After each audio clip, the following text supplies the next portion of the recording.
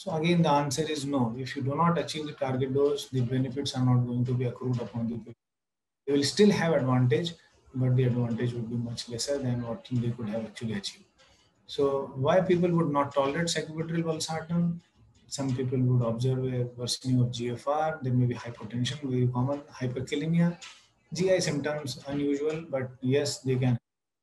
But many of these are actually not the reasons why you should not be able to achieve the doses.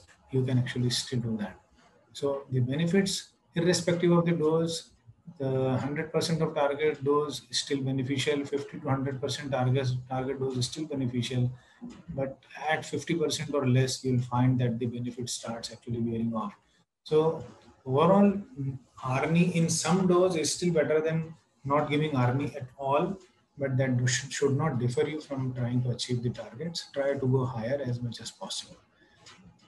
So they still would have a lower dose, would still have a lower risk as compared to other people or compared to enalapril, but a higher dose and a lower dose patient, the patient who is receiving a higher dose is likely to fare much better.